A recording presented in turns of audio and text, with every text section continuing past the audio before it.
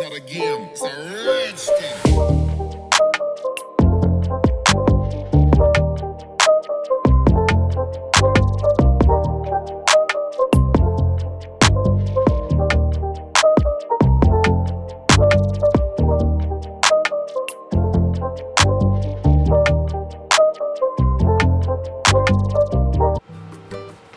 Hi guys! Today magluluto po tayo ng prawn curry na may coconut at tamarind. So yung mga kailangan natin na ingredients,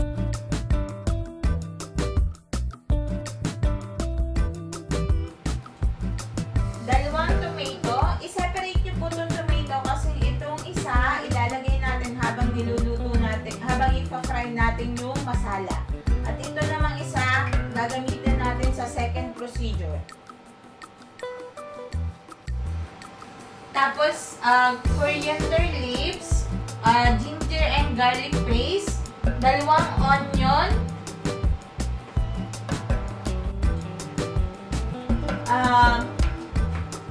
half coconut, turmeric powder, garam masala powder, coriander powder, red chili powder, asin, at tamarind.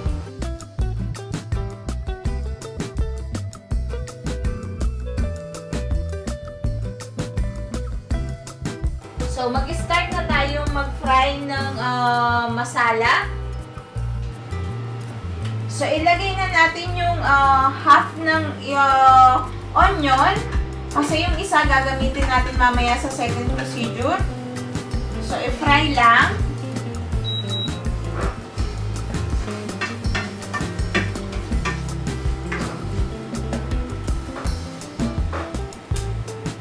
Lagyan natin ng ginger at saka garlic.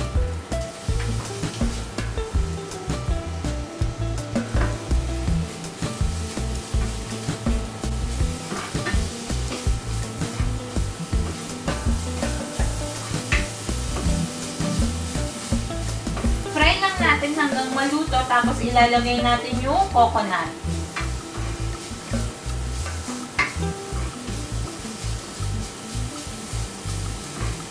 So guys, sa Goa, malimit kada magluluto sila ng mga pagkain, lagi talagang may coconut. So yung coconut lagi nyo makikita sa mga recipe nila.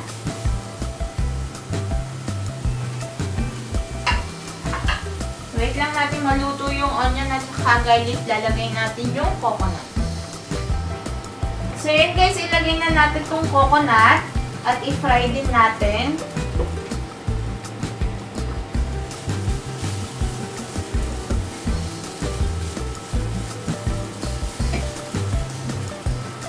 So kung makikita nyo palaging Indian food yung niluluto ko kasi yung asawa ko kasi hindi sanay sa pagkain natin. So ako naman, gusto ko din naman yung Indian food kaya sanay na ako sa pagkain nila. Kaya ito palaging niluluto ko. Mga nakikita nyo sa video ko is puro Indian food. Sa kanila kasi medyo hirap silang mag-adjust sa pagkain. Dahil yung mga luto nila talaga mas maraming ingredients tapos maraming masala.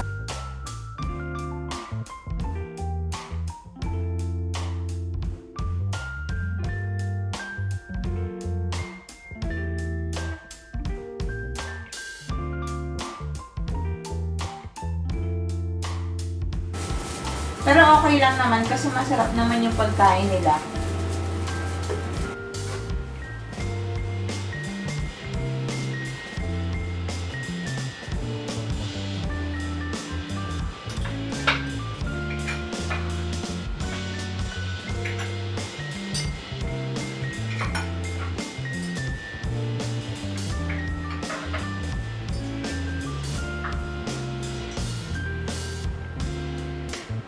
So, lagyan natin ng 1 teaspoon ng asin. So, yan lagi ko makikita nyo sa luto ko. Laging 1 teaspoon lang muna yung nilalagay ko na asin kasi baka mapaalat na sobra yung luto natin. Tapos, 1 teaspoon ng turmeric powder. 1 teaspoon ng garam masala. 1 teaspoon ng coriander powder. At gawin natin 2 teaspoon ng red chili powder para spicy talaga. So, yan. I-fry lang natin lahat.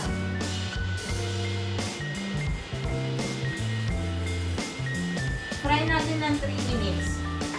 Tapos, ilalagay natin yung tomato at saka coriander leaves.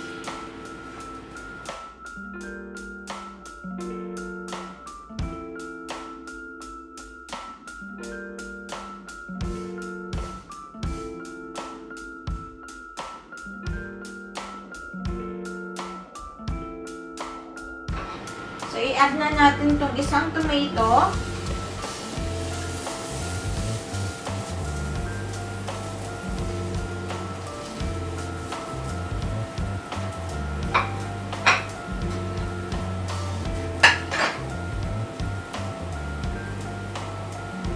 At lagyan din natin ng coriander leaves.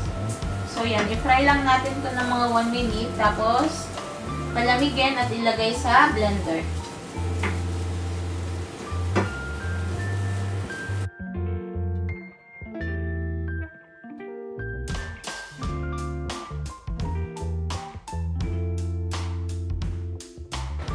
So, yan guys. Mag-start na tayo ng second procedure. Lagyan na natin itong onion.